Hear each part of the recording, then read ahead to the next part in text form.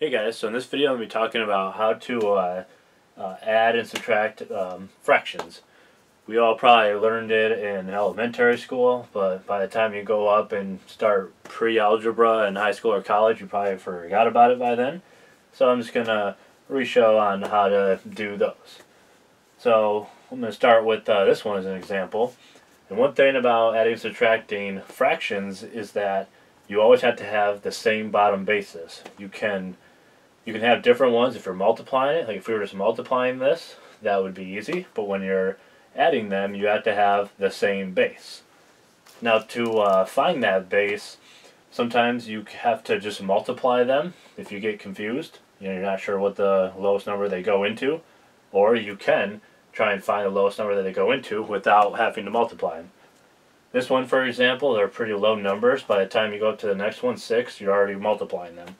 So we multiply these two numbers to find a like base, and it happens to be 6. Now, whatever you do to the bottom, you have to do to the top. Now, I found that when I learned, a way that it's better for me to learn is if I understand and know why I'm doing it, not just memorize it. So the reason why you're multiplying the bottom, whatever you multiply the bottom by, you have to do the same thing to the top. The reason why you're doing that is because when you do that, so let's say, for example, we said our common number is 6.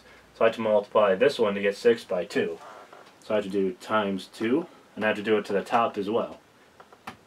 Over here, I have to multiply by 3. And up here, I have to multiply by 3. So why am I doing top and bottom by that? Is because you have to have a common bottom base. And whenever you do that, the reason why you do it to a top is because you're making the fraction the same. So if I'm multiplying it by 2 over 2, that's the same thing as 1 over 1, which is 1. Same with over here. 3 over 3 is 1. So taking this fraction, it's still, and you get a new one, it's still the same ratio.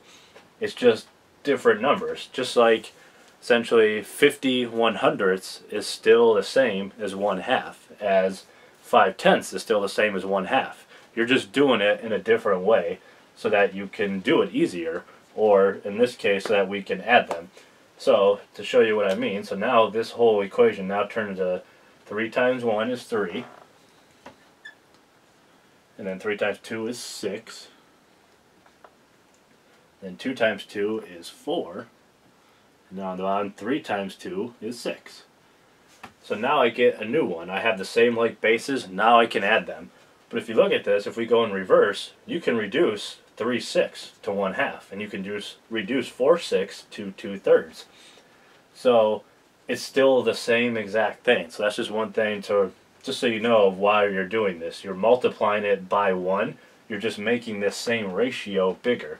Like I said, 5/10ths is the same thing as 1/2. It's just a way to work with it. So once you get like bases, you then just simply add them. You add them across that way, and when you add them, you always leave the bottom the same. So we know right away the answer is over 6, and 3 plus 4 is 7, and that's your answer, 7/6. So now I'll move on to this one, and so this one we have to find the like common denominator. So we could multiply them, or we could just look at which one of the first numbers that they can both go into, and it's going to be 20. Because 4 doesn't go into 10, 15, or 5. It goes into 20, which is the same as multiplying it anyway. So we know our bottom is common denominator is going to be 20. So how do we get that? And this one, 5 times 4 is 20. So I have to multiply the bottom by 4 and the top by 4.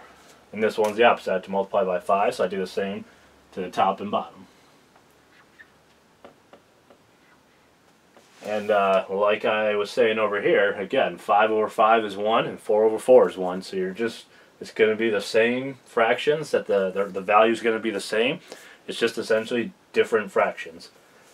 So 5 times 1 is 5. And that's going to be over 20. Plus 20 again, as we already know that. And 2 times 4 is 8. So now we get 20. And 5 plus 8 is 13. And that's your answer. Then we go on to this one. In this case, to get a same like, it's actually, we don't have to multiply them. We can if we want, but it's actually easier by making our like bases 6. So since 6 is going to be our 1, because 3 goes into 6, and 6, this one already has 6 as a bottom, so you can actually leave that one alone. And multiply this one, so 3 goes into 6 too, so we multiply by 2 to the top and bottom. And the reason why this is working by only doing it to one side is because, again, you're multiplying just this side by 1.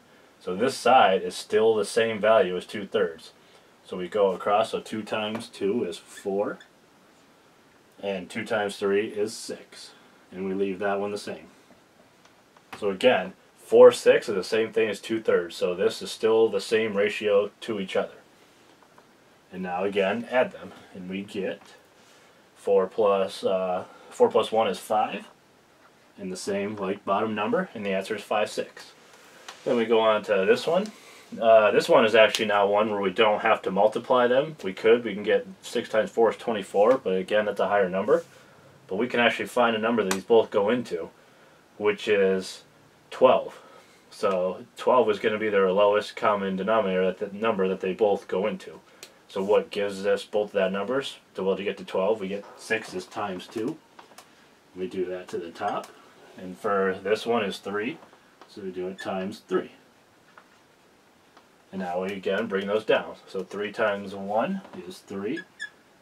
And our denominator was 12. Plus 2 times 2 is 4. And again, 12. And now again you add them. The bottom number is going to be the same. 3 plus 4 is 7. And that's our answer, 7/12.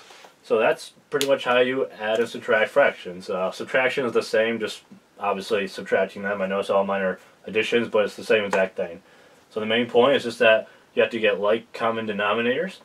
And when you're multiplying them by these, you're just, again, you're making the ratio is the same. It's still 1 to 1. 2 over 2 is 1, 3 over 3 is 1, and 3 over 3 and 5 over 5. That's all 1. It's just it's the same ratio, it's just bigger numbers. Hope that helps, and thanks for watching.